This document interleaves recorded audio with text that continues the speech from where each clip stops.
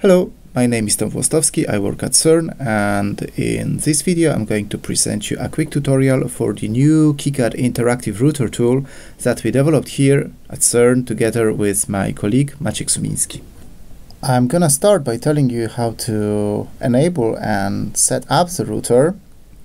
Then I'll show you the modes of routing such as show traces, walk around. Then I will explain how to route traces, drag traces and vias. And later on, I'm also going to explain the more advanced router configuration options.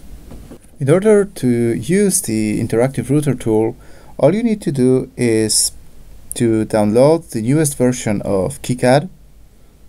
Under Linux, you can use the Kicad install script. Under Windows, you can use the Kicad Wim Builder tool by Brian Sidebottom. And switch the canvas mode to OpenGL in the View menu by selecting the Switch Canvas to OpenGL option or by simply pressing F11.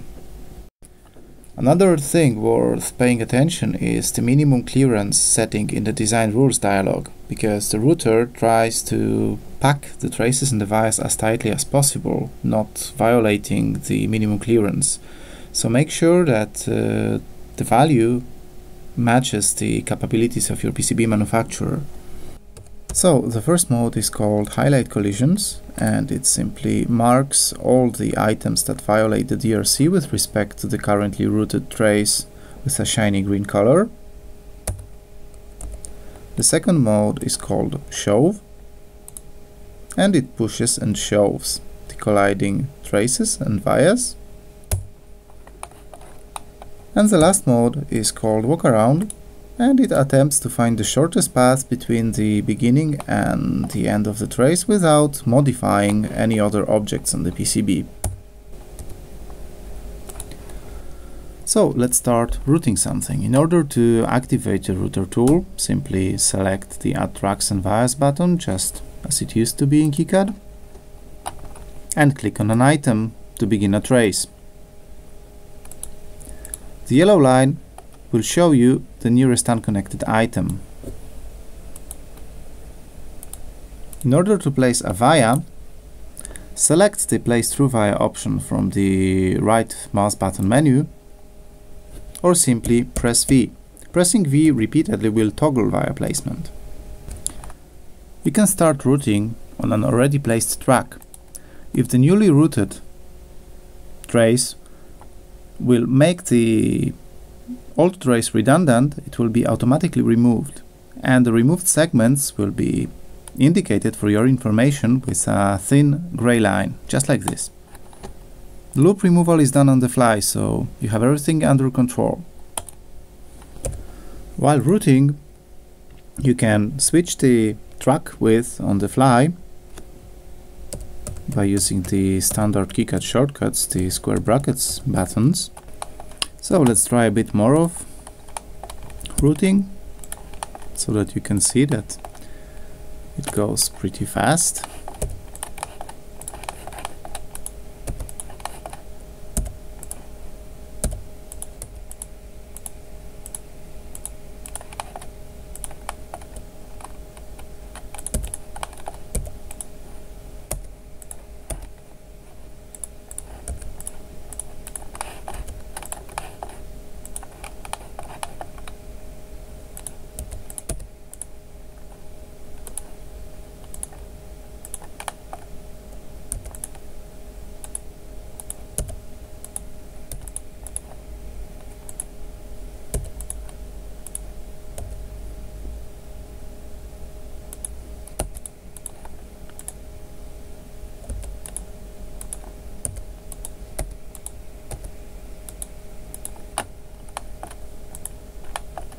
Note that the router is automatically snapping to the axis of each trace or to the center of a via, same for the pads, to make sure all the items are connected. If for some reason you don't want this snapping to be active, simply press Shift while routing, and the snapping feature will be disabled.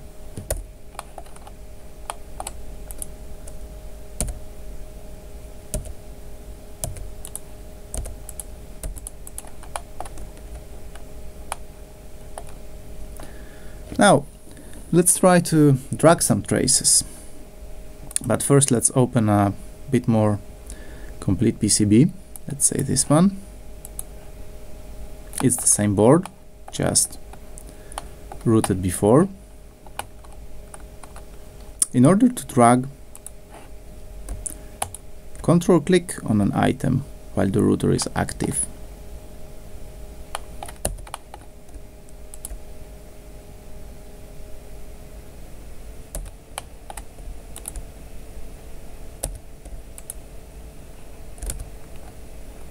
You can do this for segments by clicking at the middle of a trace segment. You can drag trace corners, just like this. Or you can drag vias by control-clicking on a via.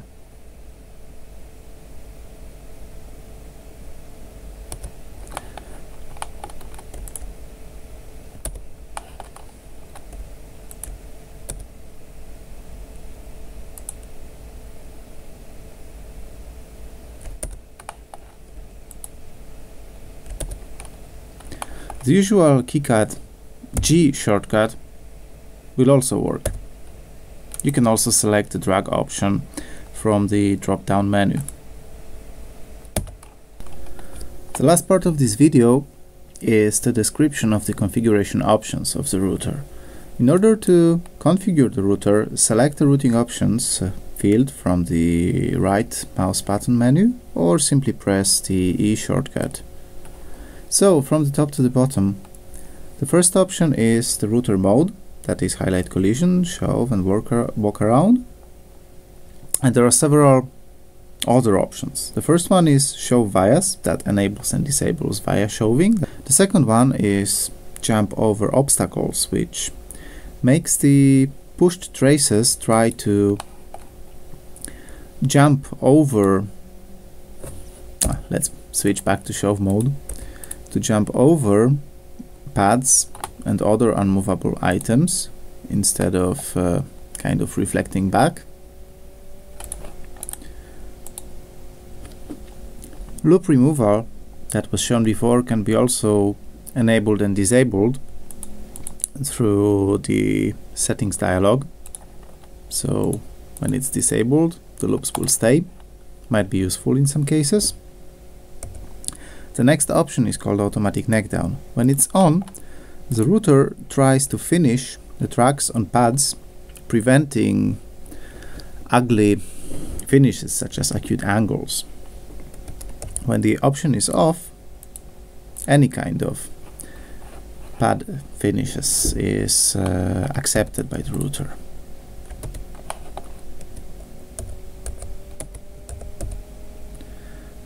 Next option, smooth dragged segments.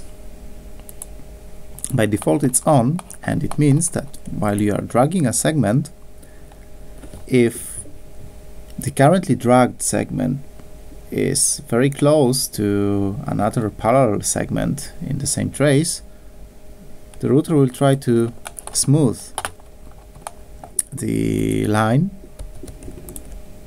just like this, by merging the segments together.